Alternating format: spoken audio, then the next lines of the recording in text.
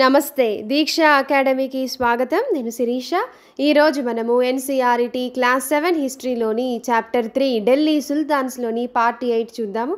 చాలా ఇంపార్టెంట్. ఈ వీడియోలో నుంచి చాలా బిట్స్ కూడా వస్తాయి, ఎంసీక్యూస్ కూడా వస్తాయి. ఆ ఎంసీక్యూస్ ఏంటి అనేది నేను అక్కడ స్ట్రెస్ చేసి చెప్తాను. సో వీడియో ఎండ్ అయ్యే వరకు చూడండి.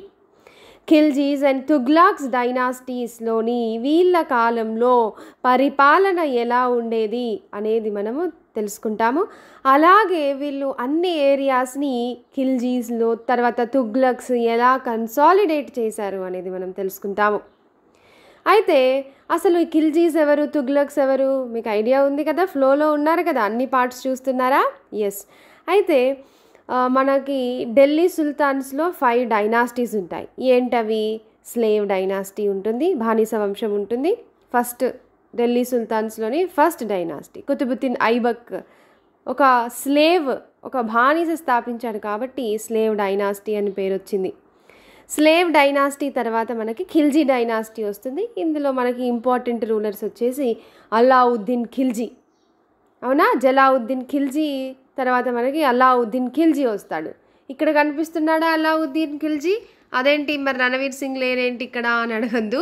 రణవీర్ సింగ్ పాత్ర పోషించాడు అలావుద్దీన్ ఖిల్జీది. సో ఇలా ఉంటాడు, రియల్ ఫోటో అన్నమాట. అలావుద్దీన్ ఖిల్జీ యొక్క రియల్ ఫోటో. ఓకే, సుల్తాన్ అలావుద్దీన్ ఖిల్జీ. ఓకే, చూసారా? నెక్స్ట్ ఇక్కడ కనిపిస్తుందా? ఇక్కడ కనిపించే ఆయన మహమ్మద్ బిన్ తుగ్లక్. మనకి ఖిల్జీ డైనాసిటీ తర్వాత వచ్చేది Tughlaq dynasty. Tughlaq డైనాసిటీలో important ruler, చెప్పుకోదగ్గ రూలర్ ఎవరంటే మహమ్మద్ బిన్ తుగ్లక్ అనమాట. సో వీళ్ళ కాలంలో స్పెషల్లీ ఈ ఖిల్జీ డైనాసిటీలోని అలావుద్దీన్ ఖిల్జీ టైంలో, మహమ్మద్ బిన్ తుగ్లక్ టైంలో అడ్మినిస్ట్రేషన్ ఎలా ఉంటుంది అనేది మనము ఈ వీడియోలో చూస్తాం. ఓకే, ఖిల్జీస్ అండ్ తుగ్లక్స్ ఎలా అడ్మినిస్ట్రేషన్ చేశారు అనేది చూస్తామన్నమాట. మంగోల్స్ అటాక్ చేస్తారు వీళ్ళిద్దరి పరిపాలన కాలంలో. సో వీళ్ళు ఎలా దాన్ని ఎదుర్కొంటారు అనేది కూడా ఈ వీడియోలో చూస్తాం. So very important. Yes, excuse me. So ఇక్కడ చూసారా ఇద్దరి ఫొటోస్? ఎస్, వీళ్ళ కాలంలో పరిపాలన కాలం ఏంటి అనేది తెలుసుకుంటాం. దీన్ని 4 భాగాలుగా విభజించుదాం. 1వ భాగంలో, అంటే ఇదే వీడియోలో చెప్తాను కానీ మీరు ఇలా 4 భాగాలుగా విభజించి నేర్చుకుంటే మీకు ఇంకా క్లియర్గా అర్థమవుతుంది అనమాట. ఎన్సీఆర్టీ టెక్స్ట్ బుక్లో ఇలా విభజించి లేదు, కానీ మనకు అర్థం కావటం కోసం మనము 4 భాగాలుగా విభజించి నేర్చుకుంటాం. First one is the role of slave in the administration. పరిపాలనలో స్లేవ్, బానిసల యొక్క పాత్ర ఏమిటి? అప్పుడు మనకి బానిసలు ఉండేవారు, కొంతమందిని మనుషులని కొనుక్కునేవారు రాజులు, క్రయ విక్రయాలు జరిగేవి మనుషులని అని తెలుసుకున్నాం కదా. స్లేవ్స్ ఉండేది. ఇది మనకి మహమ్మద్ గోరీ ఆ టైంలో నుంచే వచ్చింది, అంతకన్నా ముందు నుంచే వచ్చింది. ఆ టైంలో బానిసలను కొనుక్కునేవారు అన్నమాట కొంతమందిని. ఇప్పుడు మీరు పద్మావతి మూవీ చూసినా కానీ అలావుద్దీన్ ఖిల్జీ అంటే మన రణవీర్ సింగ్తో పాటు ఒక బానిస ఉంటాడు, ఆయన పేరు నాకు గుర్తులేదు కానీ ఒక బానిస ఉంటాడా? Yes. So the role of the slave in the administration. So మరి ఆ అడ్మినిస్ట్రేషన్లో వీళ్ళు స్లేవ్స్ ఉంటారు కదా, ఈ స్లేవ్స్ యొక్క రోల్ ఏంటి అనేది 1వ భాగంలో తెలుసుకుంటాము. Next second one is the ఇక్తా system and taxes. ఇక్తా సిస్టమ్ని ఇంట్రడ్యూస్ చేసింది ఎవరు? షంషుద్దీన్ ఇల్తుట్మిష్, అవును కదా. సో ఇక్తా సిస్టమ్ అంటే సోల్జర్స్కి క్యాష్ రూపంలో వేతనాలు ఇవ్వకుండా ల్యాండ్ రూపంలో ఇస్తే దాన్ని ఇక్తా సిస్టమ్, ఇక్తా వ్యవస్థ అని అంటారు. ఆ ల్యాండ్ని ఇక్తా అని అంటారు, ఆ ల్యాండ్ లార్డ్ని ఇqtadar ఆర్ ముక్తి అని అంటారు. దాని గురించి తెలుసుకుంటాం.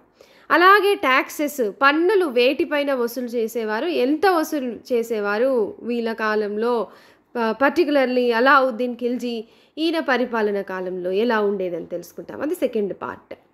Third one is చీఫ్టియన్స్ and there fortification. చీఫ్టియన్స్ అనేది కొంతమంది ఉండేది, లైక్ సామంతాస్ అలా. అలాగే కోట నిర్మాణాలు, ఫోర్టిఫికేషన్ అనేది ఎలా ఉండేదని తెలుసుకుంటాము. ఫోర్త్ 4వ భాగంలో రెస్పాండ్ టు మోంగోల్ అటాక్స్. మోంగోల్స్ అటాక్స్ అంటే ఒక చైనా ట్రైబ్ ఉంటుంది, చెంగిస్తాన్ ఆర్ గంగిస్తాన్ ఖాన్ అని అంటారు, చెంగిస్ ఖాన్.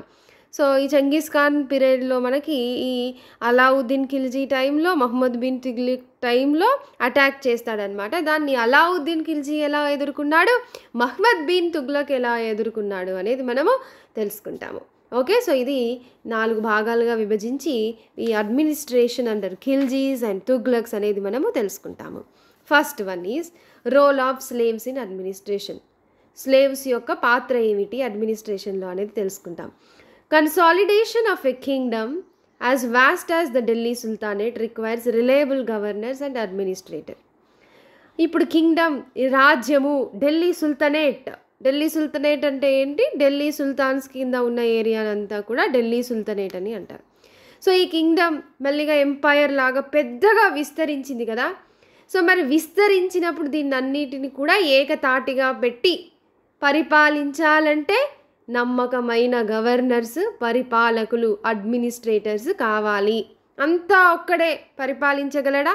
అంత పెద్ద వాస్ట్ ఎంపైర్ని, వాస్ట్ కింగ్డమ్ని ఏకతాటిగా ఉంచి పరిపాలించాలంటే రిలయబుల్ గవర్నర్స్ అండ్ అడ్మినిస్ట్రేటర్స్, నమ్మకమైన గవర్నర్స్ అండ్ అడ్మినిస్ట్రేటర్స్ అనేది మనకి కావాలి. అంత సత్తా ఉన్న గవర్నర్స్ కావాలి. నమ్మకమైన గవర్నర్స్, రిలయబుల్ అంటే నమ్మకమైంది, ఓకే, విశ్వసనీయంగా ఉండేవాళ్ళు గవర్నర్స్ అండ్ అడ్మినిస్ట్రేటర్స్ అవసరం. So early Delhi sultans, especially Iltutmish, did not appoint aristocrats and landed chieftains as governors. Okay, so మనం చూస్తే ఎర్లీ ఢిల్లీ సుల్తాన్స్లో ఎవరు అంటే స్లేవ్ డైనెస్టీ, బానిస వంశంలో మనకి షంషుద్దీన్ ఇల్టుట్మిష్ ఉన్నాడు. సో ఈ ఇల్టుట్మిష్ వీళ్ళు అరిస్టోక్రాట్స్ అంటే డబ్బులున్న వాళ్ళకి, బాగా భూస్వాములు ఎవరైతే ఉంటారో వాళ్ళని గవర్నర్స్గా నియమించలేదు. ఢిల్లీ సుల్తాన్స్లోని ఎర్లీ ఢిల్లీ సుల్తాన్స్ చూస్తుంటే, స్పెషల్లీ ప్రత్యేకంగా ఇల్టుట్మిష్ చూసుకుంటే డబ్బులున్న వాళ్ళని, తర్వాత భూస్వాములని గవర్నర్స్గా వీళ్ళు అపాయింట్ చేయలేదు, నియమించలేదు. ఎందుకంటే డబ్బులున్న వాళ్ళకి, భూస్వాములని వాళ్ళు గవర్నర్స్గా పెడితే వాళ్ళు ఎప్పుడు రాజుని దించుదామా, మనం రాజు అవుదామా, మనం సుల్తాన్ అవుదామా అనేదే వాళ్ళు పన్నాగాలు చేస్తారు కదా. సో అందుకే చాలా తెలివిగా ఆలోచించాడనమాట. సో ఇట్లా డబ్బులున్న వాళ్ళని, landed చీఫ్టియన్స్ని గవర్నర్స్గా నియమించలేదు. They favoured there special slaves purchased for military service.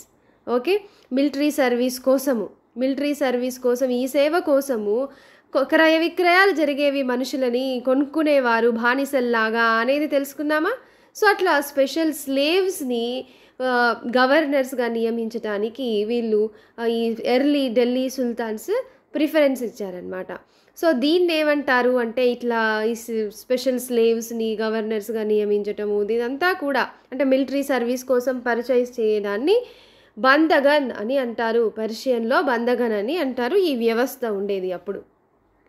అయితే ఈ బానిస వంశం తర్వాత, స్లేవ్ డైనాసిటీ తర్వాత, ఇంకా తర్వాత ఖిల్జీస్ అండ్ తుగ్లక్స్ వచ్చారు కదా. వాళ్ళు కూడా ఈ బందగన్ సిస్టమ్ని వీళ్ళు కంటిన్యూ చేశారనమాట. Okay, also raised people of humble birth who are often there clients to high political positions and appointed them as generals and governor, leading to political instability. అయితే ఏమైంది అంటే, వీళ్ళు ఆ తర్వాత వచ్చిన ఖిల్జీస్, తుగ్లక్స్ కొంతమంది హంబుల్ బర్త్ అంటే ఏంటి అంటే, వాళ్ళు పెద్ద కుటుంబంలో పుట్టారు, డబ్బులున్న కుటుంబంలో పుట్టారు, రాయల్ ఫ్యామిలీలో పుట్టారు. సో కొంతమంది ఇప్పుడు లైక్ అంటే పరిపాలన చేయటానికి ఉండే వాళ్ళుగానే ఉన్నారనుకోండి. సో అలా కొంతమందిని వీళ్ళు రేస్ చేశారనమాట. High political half and there clients లాగా ఉండేది. Okay, so they were appointed as generals and governors. గవర్నర్స్గా వాళ్ళు పెట్టుకునేవారనమాట. So this introduced an element of political instability. రాజకీయ అస్తిత్వం అనేది వచ్చింది, స్థిరంగా లేదు. రాజకీయ అస్తిత్వం, పొలిటికల్ ఇన్స్టెబిలిటీ అనేది వచ్చింది. ఎందుకు వచ్చింది పొలిటికల్ ఇన్స్టెబిలిటీ అనేది చూద్దాం మనము. ఎందుకు అని అంటే, వీళ్ళు స్లేవ్స్ని మెల్లిగా జనరల్స్గా, గవర్నర్స్గా పెట్టాడనమాట. సో అట్లా పొలిటికల్ పొజిషన్స్లో పెట్టడం వల్ల పొలిటికల్ ఇన్స్టెబిలిటీ అనేది వచ్చింది. ఎందుకు అంటే, ఈ స్లేవ్స్, క్లయింట్స్ ఎవరైతే ఉంటారో, అసలు క్లయింట్స్ అంటే ఎవరండి అంటే, someone who is under the protection of another, a dependent are hunger on. అంటే ఎవరో ఒకరు ఇంకొకరి సంరక్షణలో ఉన్నారంటే వాళ్ళని క్లయింట్స్ అని అంటారు. స్లేవ్స్ అంటే బానిసలు. సో ఈ స్లేవ్స్ అండ్ క్లయింట్స్ అనే వాళ్ళు వాళ్ళ మాస్టర్స్కి వాళ్ళని ఎవరైతే నియమించుకుంటారో వాళ్ళ పట్ల వీళ్ళు విశ్వాసంగా ఉన్నారు. కానీ ఇప్పుడు ఫర్ ఎగ్జాంపుల్ మీకు అర్థం కావాలంటే ఒక సుల్తాన్ ఉన్నాడు. ఒక సుల్తాను ఒక స్లేవ్ని నియమించుకున్నాడు, ఒక స్లేవ్ని పెట్టుకున్నాడు, ఒక దానికి గవర్నర్ పెట్టుకున్నాడు. సో ఈ స్లేవ్ ఎవరైతే ఈయనని నియమించుకుంటాడో ఆ నియమించుకున్న స్లేవ్ పట్ల వీళ్ళు విశ్వసనీయంగా ఉన్నారే కానీ వాళ్ళ సక్సెసర్స్ తర్వాత వాళ్ళకు వచ్చిన వారసుల పట్ల వీళ్ళు లేరన్నమాట. ఓకే, సో అట్లా అర్థమవుతుందా మీకు? ఇప్పుడు ఒక ఇల్టుట్మిష్ ఉన్నాడు. ఇల్టుట్మిష్ ఒక బానిసని పెట్టుకున్నాడు. ఆ బానిస ఇల్టుట్మిష్ పట్లనే ఆయన విశ్వసనీయంగా ఉంటాడే కానీ ఇల్టుట్మిష్ కూతురు వచ్చింది తర్వాత రజియా సుల్తానాకి వీళ్ళు రెస్పెక్ట్ ఇచ్చేది కాదు. రజియా సుల్తానాకి పట్ల వాళ్ళు విశ్వసనీయంగా లేరు అని అంటే ఇప్పుడు రజియా సుల్తానాకి ఇంకొక స్లేవ్ని పెట్టుకుంటే ఆ స్లేవ్నే మళ్ళీ కంటిన్యూ చేయాలని లేదు, వాళ్ళకి ఇంకొకరు నచ్చచ్చు. సో అట్లా పొలిటికల్ ఇన్స్టెబిలిటీ వచ్చింది. లేదంటే ఇప్పుడు అల్లావుద్దీన్ ఖిల్జీ ఒక స్లేవ్ని పెట్టుకున్నాడు. అల్లావుద్దీన్ ఖిల్జీకి ఆ స్లేవ్ నచ్చాడు, కానీ అల్లావుద్దీన్ తర్వాత వచ్చిన వారసులకి ఆ స్లేవ్ నచ్చకపోవచ్చు. ఈ స్లేవ్ వాళ్ళ కొడుకులకి వాళ్ళ సక్సెసర్స్కి రెస్పెక్ట్ ఇవ్వకపోవచ్చు. సో అట్లా మనకి పొలిటికల్ ఇన్స్టెబిలిటీ అనేది వచ్చింది. So the assertion of a new monarch often saw conflict between the old and the new nobility. Okay, so ఇట్లా కన్ఫ్లిక్ట్ అనేది వచ్చింది.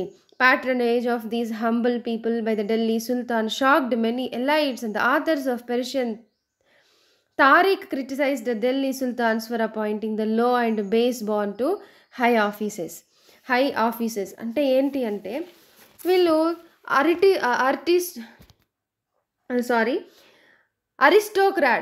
అరిస్టోక్రాట్స్ని వీళ్ళు పెట్టుకోలేదు. ఎలైట్ పీపుల్, రాయల్ పీపుల్ని, సంపన్న కుటుంబాలలో ఉన్న వాళ్ళని వీళ్ళు హయ్యర్ ఆఫీసెస్లో పెట్టుకోలేదన్నమాట. సో ఎవరిని పెట్టుకున్నారు అని అంటే చిన్న చిన్న పనులు చేసుకునే వాళ్ళని, బార్బర్స్ని, వీళ్ళని పెట్టుకునేవారనమాట. సో ఇదంతా కూడా చాలామందికి నచ్చలేదు, చాలామంది షాక్ అయ్యారు. అలాగే తారీఖ్ అంటే ఏంటి అంటే ఇప్పుడు వీళ్ళ గురించి రాసే మనుస్క్రిప్ట్స్ లాంటిదే కదా. సో అట్లా పర్షియన్ తారీఖ్స్ ఏవైతే బుక్స్ ఉన్నాయో అవి ఢిల్లీ సుల్తాన్స్ని విమర్శించాయి. ఎందుకంటే వీళ్ళు లో and base born to higher offices, ఎవరైతే చిన్న కుటుంబాలు ఉంటాయో వాళ్ళని మీరు అత్యున్నతమైన కార్యాలయాలలో అధికారులుగా నియమించటం ఏమిటి అనేది విమర్శించారనమాట. So slaves rather than Sons. కానీ ఇంకొక చిన్న బాక్స్లో ఇచ్చారేంటి అంటే సుల్తాన్స్కి ఇంక కొంతమంది అడ్వైజ్ ఇచ్చారనమాట. A slave whom one has brought up and promoted must be looked after it's needs a whole lifetime and good luck to find a worthy and experienced slave. Okay, wise men have said that a worthy and experienced slave is better than a son. So ఏంటి అంటే వీళ్ళు slave అంటే ఇంకా slave తీసుకొని వచ్చి పెడితే life time జీవితాంతం ఆ రాజుకు సేవ చేయటం ఆయనకు నమ్మకస్తుడిగా ఉండేవారనమాట. సో కొంతమంది ఏమన్నారనంటే ఒక వర్తీ ఎక్స్పీరియన్స్డ్ స్లేవ్ అనేది ఒక కొడుకు కన్నా చాలా బెటర్ అని చెప్పారు. సో అట్లా స్లేవ్స్కి అంత ఇంపార్టెన్స్ ఉండేది అడ్మినిస్ట్రేషన్లో అనేది ఇక్కడ తెలుసుకుంటున్నాం మనము. అలాగే ఇప్పుడు మన సుల్తాన్ మహమ్మద్ తుగ్లక్ ఉన్నాడు కదా. మహమ్మద్ తుగ్లక్ ఆయన అఫీషియల్స్, ఆయన అధికారులు ఎవరెవరిని అపాయింట్ చేశాడంటే సుల్తాన్ మహమ్మద్ తుగ్లక్ అపాయింటెడ్ అజీజ్ కుమార్ ఏ వైన్ డిస్టిలర్, అంటే ఒక మందు తయారు చేసే ఆయనని నియమించాడు. హయ్యర్ అఫీషియల్గా ఒక బార్బర్ని, ఒక కటింగ్ చేసే ఫిరోజ్ హజీమ్ని ఆయన పెట్టుకున్నాడు. తర్వాత ఒక కుక్ని, ఒక వంట మనిషిని, మంకా తబాక్ని ఈయన హయ్యర్ అఫీషియల్స్గా పెట్టారు. 2 గార్డెనర్స్, 2 తోటమాళ్ళని, లాదా అండ్ పిరాని కూడా హై అడ్మినిస్ట్రేటివ్ ఆఫీసర్స్లో పెట్టుకున్నారు. ఓకే, సో అందుకే జియావుద్దీన్ బరని ఏ mid 14th century chronicle reported the appointment as sign of Sultan a loss of political judgment and his incapacity to rule. So చాలామంది చరిత్రకారులు బుక్స్ వీళ్ళందరూ రాస్తారు కదా. సో ఒక బార్బర్ని, ఒక కుక్ని, తోటమాలని హయ్యర్ అడ్మినిస్ట్రేటివ్ ఆఫీసెస్లో పెట్టడం ఏంటి, ఇది సుల్తాన్ యొక్క అసామర్థ్యము, చేతగానితనం చూపిస్తుంది, అసలు ఆయనకు పరిపాలన చేయడం రాదు అని చాలామంది క్రిటిసైజ్ చేశారు అనేది ఇక్కడ చెప్తున్నారు. అర్థమైందా? ఎస్. సో ఇప్పుడు ఏమర్థమైంది, సుల్తాన్స్ అడ్మినిస్ట్రేషన్లో చాలా ఇంపార్టెంట్ రోల్ని ప్లే చేసేది అనేది మనకి అర్థమవుతుంది. నెక్స్ట్ రెండవ భాగము the ఇక్తా system and taxes. ఇక్తా system అంటే ఏంటి, అసలు ఈ ఇక్తా సిస్టమ్ని, ఇక్తా వ్యవస్థని ఫస్ట్ ఇంట్రడ్యూస్ చేసింది షంషుద్దీన్ ఇల్తుట్మిష్. అయితే తర్వాత దీన్ని కంటిన్యూ చేశారు ఖల్జీ అండ్ తుగ్లక్స్ కూడా. So Khalji and Tughlaq monarchs appointed military commanders as governors of territory of warning sizes called ఇక్తా and there holder was called ఇక్తదార్ are ముక్తి. ఏంటి అంటే ఇప్పుడు ఢిల్లీ సుల్తాన్ అనేది ఇది పెద్దగా ఉంది, ఇంత పెద్దదాన్ని ఈయన ఒకడే ఫస్ట్ ఆఫ్ ఆల్ మెయింటైన్ చేయలేడు. సో దీన్ని జియోగ్రఫికల్ ఏరియాస్గా డివైడ్ చేశారు. అయితే మిలిటరీ కమాండర్స్కి, సేనాధిపతులు వీళ్ళు ఉంటారు కదా, మిలిటరీ కమాండర్స్ని ఒక్కొక్క జియోగ్రఫికల్ ఏరియాకి గవర్నర్స్గా అపాయింట్ చేశాడు. సో నువ్వు ఇంత ఏరియాకి నువ్వు గవర్నర్, నువ్వు మిలిటరీ కమాండర్ అని చెప్పి వేరింగ్ సైజెస్ అనమాట, ఒక్కొక్కటి ఒక్కొక్క సైజులో ఉంది. దాన్ని ఇక్తా అని అంటారు. ఏదైతే టెరిటరీ ఉంటుందో, భూభాగం ఉంటుందో ఆ భూభాగాన్ని ఇక్తా అని అంటారు. ఆ ఇక్తాని ఒక మిలిటరీ కమాండర్కి పెట్టాడు, ఆ ఇక్తాకి. సో ఆయనని ఇక్తదార్ అని అంటారు, హోల్డర్ని, ఆ ల్యాండ్ హోల్డర్ని ఇక్తదార్ ఆర్ ముక్తి అని అంటారు. సో ఇంపార్టెంట్ ఏంటి అంటే హూ ఇంట్రడ్యూస్డ్ ఇక్తాదార్ సిస్టమ్ ఫస్ట్ అంటే మీరు షంషుద్దీన్ ఇల్తుట్మిష్ అని చెప్పాలి. ముక్తి అంటే ఏంటి అంటే ఇక్తదార్ అని మీరు అర్థం చేసుకోవాలన్నమాట. మీకు అర్థమవుతుంది కదా. సో మొత్తము రాజ్యాన్ని జియోగ్రఫికల్ ఏరియాస్గా వేరింగ్ సైజెస్ ఒక్కొక్కటి ఒక్కొక్క సైజులో డివైడ్ చేశారు. ఆ జియోగ్రఫికల్ టెరిటరీకి హెడ్గా గవర్నర్గా మిలిటరీ కమాండర్ని పెట్టాడనమాట. సో ఈ డ్యూటీ ఆఫ్ ద ముక్తీస్ అంటే ఈ ఇక్తదార్స్ యొక్క విధులు ఏమిటి అంటే వీళ్ళు మిలిటరీ క్యాంపెయిన్స్ని పెట్టాలి, తర్వాత మెయింటైన్ లా అండ్ ఆర్డర్ని మెయింటైన్ చేయాలన్నమాట. అయితే తర్వాత ఎప్పుడైనా యుద్ధం వచ్చింది కావాలి అని అంటే ఈ ఇక్తదార్స్ వీళ్ళ మిలిటరీని తీసుకొని వెళ్ళాలన్నమాట. ఫర్ ఎగ్జాంపుల్ జలాలుద్దీన్ ఖిల్జీ, నేను చిత్తూరుకి వెళ్తున్నాను, పద్మావతిని తీసుకురావాలి, వాళ్ళపైన యుద్ధం ప్రకటించాలి అంటే ఈ డిఫరెంట్ ఈ మిలిటరీ కమాండర్స్, ఈ ఇక్తదార్స్ ఉంటారు కదా, ఇక్తదార్స్ ఇక్కడ మిలిటరీ కమాండర్స్, వాళ్ళందరినీ తీసుకొని రావాలన్నమాట. అంటే వీళ్ళు మిలిటరీ సర్వీస్ని ప్రొవైడ్ చేస్తుంది రాజ్యానికి, సుల్తాన్కి. ఓకే, మరి ముక్తీస్ ఎందుకు దానికి బదులుగా ఏం చేస్తారు అని అంటే in exchange for their military service the muqtis collected the revenue of their assignments a salary. మరి వీళ్ళకి జీతాలు ఇవ్వలేదు క్యాష్ రూపంలో, వీళ్ళకి ల్యాండే ఇచ్చారు. తర్వాత ఆ జియోగ్రఫికల్ ఏరియాస్లో ఉన్న వాళ్ళందరి దగ్గర నుంచి రెవెన్యూ వీళ్ళు కలెక్ట్ చేసుకోవచ్చు మిలిటరీ సర్వీసెస్కి బదులుగా. Okay, paid there soldiers from this revenues. వీళ్ళకందరికీ సైనికులు ఉంటారు కదా ఇక్తదార్స్ కింద, ఆ సైనికులకి ఈ రెవెన్యూస్ నుంచే వీళ్ళు శాలరీస్ పే చేసుకోవాలి. ఆ రెవెన్యూ నువ్వు తీసుకో, సో ఇక్కడంతా రెవెన్యూ నువ్వు కలెక్ట్ చేసుకో, నీకు శాలరీ ఇచ్చేది లేదు నీకు అని ఇచ్చాడనమాట. సో రాజ్యాన్ని మెయింటైన్ చేయటం కోసమే కదా ఇదంతా కూడా, ఎందుకంటే క్యాష్ రూపంలో డబ్బులు ఇవ్వడానికి లేదు. దీన్నే ఇక్తా సిస్టమ్ అని అంటారు. Okay, so to make the control ever muqtis most effective their office was not inheritable. అయితే మరి ఈ ముక్తీస్ మెల్లిమెల్లిగా పవర్ఫుల్ అవుతారా కారా? ఇప్పుడు మీరు చూసుకుంటే అక్కడ లైక్ ఎర్లీ మెడివల్ పీరియడ్లో ఆ టైంలో చూసుకుంటే సామంతులుగా పెట్టుకున్నారు అనేది మనం చూసామా. భూస్వామ్య వ్యవస్థకి రండి, మీకు ఐడియా ఉందా? ఫ్యూడల్ సిస్టంలో రాజు ఇట్లా సామంతులుగా పెట్టాడు, కొంచెం భూమి ఇచ్చేస్తే అని అంటే ఆ సామంతులు పవర్ఫుల్ అయ్యి ఇటు ప్రజలని అటు రాజులని కంట్రోల్ చేయడానికి ప్రయత్నించారా లేదా? అక్కడ దానికి దీనికి కంపారిజన్ చేస్తూ చదువుకోవాలి. కానీ ఇక్కడ ఇక్తా సిస్టంలో ఇట్లా ఇక్తాదార్స్ పవర్ఫుల్ అవ్వకుండా అంటే మెయిన్ రాజునే కింద ఓవర్ థ్రోన్ చేసి వాళ్ళు గద్దెకెక్కకుండా ఏం చేశారంటే ముక్తీస్ని నియంత్రించడానికి, ఇక్తదార్స్ని నియంత్రించడానికి వీళ్ళకి ఇన్హెరిటబుల్ కాదు, ఒక ఇక్తదార్ కొడుకు మళ్ళీ ఇక్తదార్ అవ్వటానికి లేదు. అలాగే ఇక్తాస్ కూడా షార్ట్ పీరియడ్ ఆఫ్ టైం వరకే అసైన్ చేశారు, కొద్ది రోజుల పాటు వరకే, నువ్వు 5 సంవత్సరాల నుంచి 10 సంవత్సరాల వరకు నీకు ఇక్తదార్, తర్వాత ఇక్తదార్ నీ కొడుకులు గారు ఇంకెవరో వచ్చి తీసుకొచ్చి నియమిస్తారనమాట. ఓకే, అలాగే మనకి ఈ అలావుద్దీన్ ఖిల్జీ ఏం చేశాడంటే ఇంకా చాలా ఈ ముక్తీస్ని కలెక్ట్ చేయడానికి అకౌంటెంట్స్ని కూడా పెట్టాడు. ఎంత రెవెన్యూని మీరు కలెక్ట్ చేశారు అన్న దానిపైన మీరు ఖచ్చితంగా అకౌంట్స్ మెయింటైన్ చేయాలని తీసుకొని వచ్చారు. సో అలావుద్దీన్ ఖిల్జీ చాలా రిఫార్మ్స్ తీసుకొని వస్తాడు, మిలిటరీ రిఫార్మ్స్, తర్వాత మార్కెట్ రిఫార్మ్స్ని కూడా తీసుకొని వస్తారు. అది స్టాండర్డ్ సిలబస్లో తెలుసుకుంటాం మనం. ఓకే, అర్థమైందా అండి? ఇప్పుడు ఇక్తా సిస్టమ్ అంటే ఏంటి, ఇక్తాదార్స్ యొక్క డ్యూటీస్ ఏంటి, ఈ ముక్తీస్ని ఆర్ ఇక్తదార్స్ని ఎట్లా కంట్రోల్ చేశారు అనేది అర్థమైందా? ఎస్. అయితే తర్వాత as the Delhi sultans broad the హింటర్లాండ్ of the cities under their control. హింటర్లాండ్ అంటే వెనుక భాగంలో ఉన్నవి, మారుమూల ప్రాంతాల్లో ఉన్నవన్నిటినీ కూడా వాళ్ళ నియంత్రణలోకి ఢిల్లీ సుల్తాన్స్ తెచ్చుకున్నారు.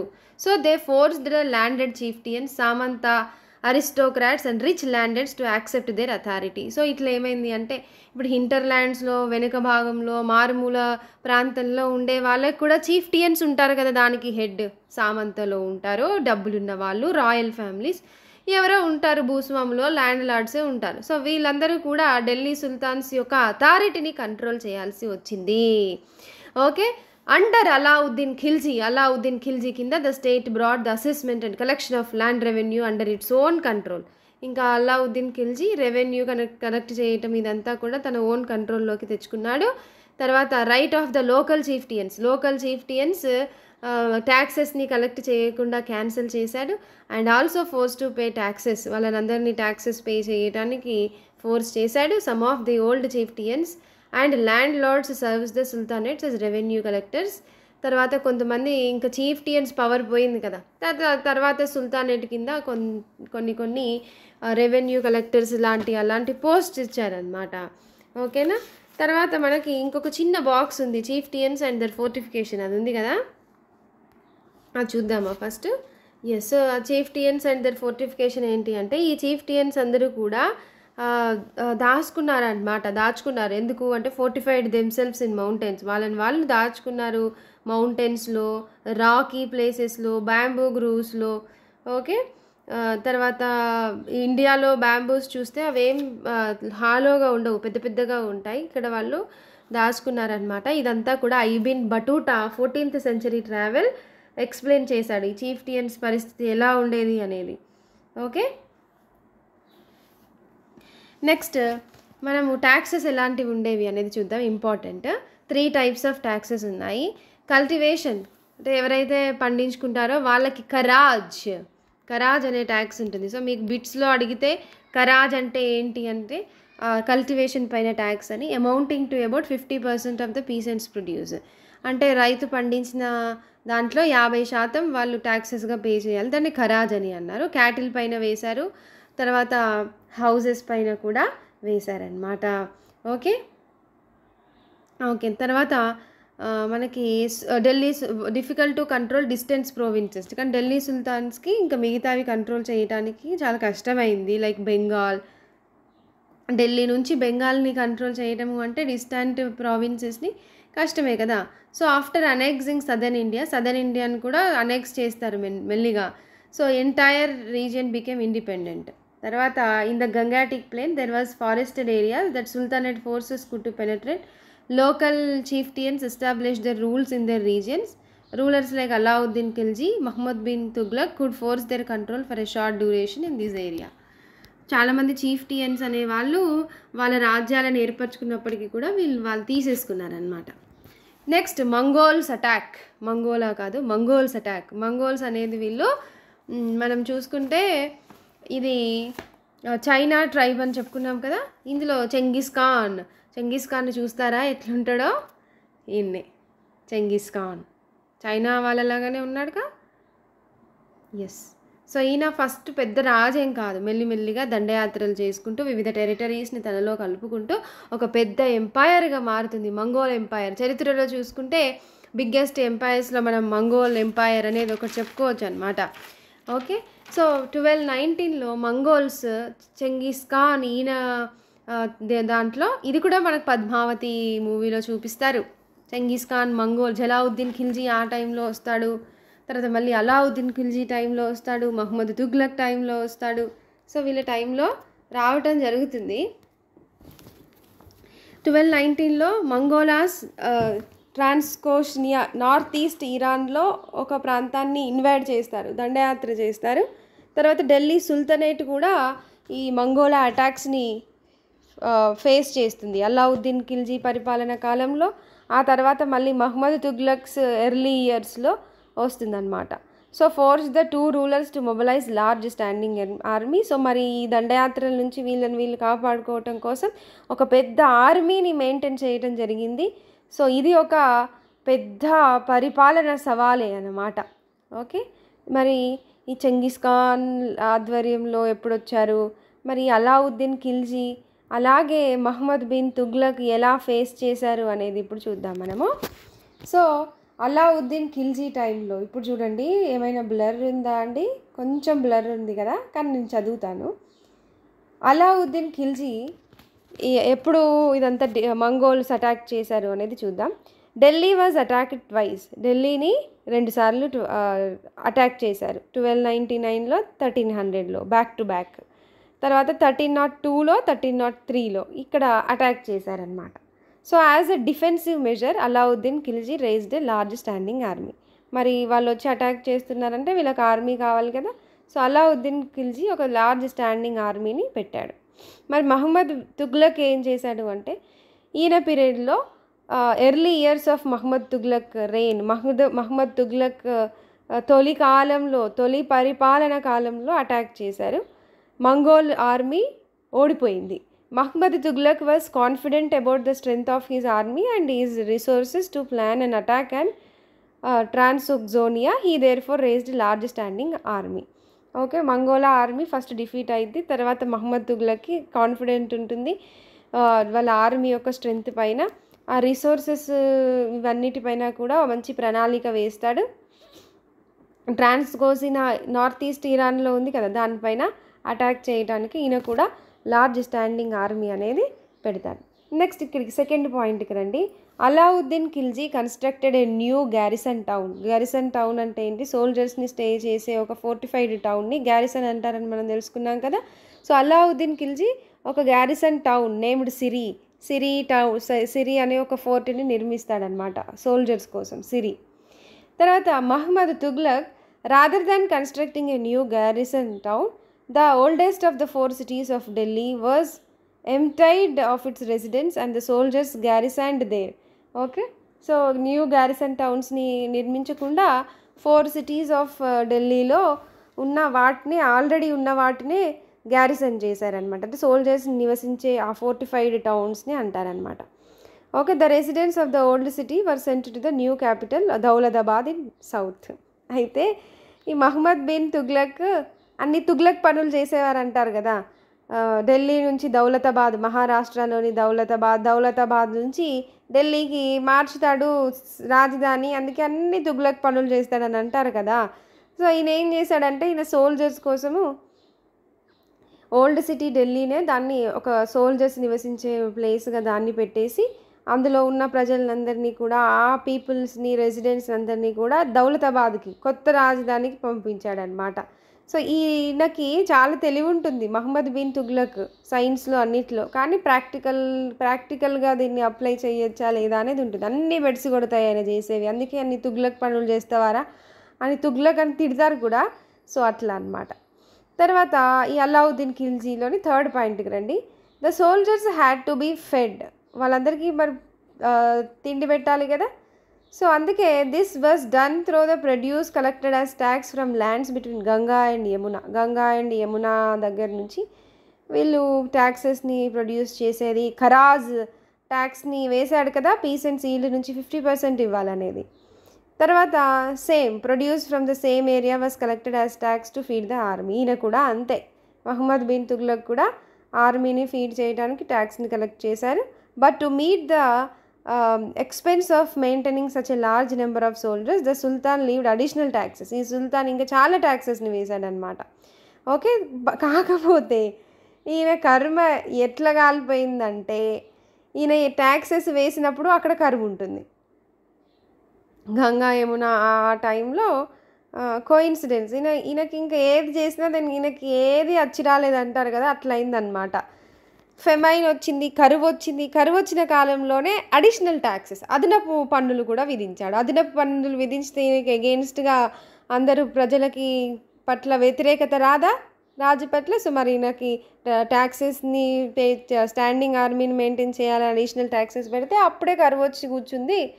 ఇంకా అది కూడా తుగ్లక్ పనే అన్నారు అందరు. తర్వాత the soldiers had to be paid. Alauddin choose to play his soldiers salaries in cash rather than ఇక్తాస్. సోల్జర్స్కి paid చేయాలనుకున్నాడు. Alauddin శాలరీసే pay చేయాలనుకున్నాడు, ఇక్తాస్ లాగా కాదు, అంటే ల్యాండ్ ఇవ్వటం కాదు. The soldiers would by their supplies from merchants in Delhi and it was thus feared that merchants would raise there prices. Okay,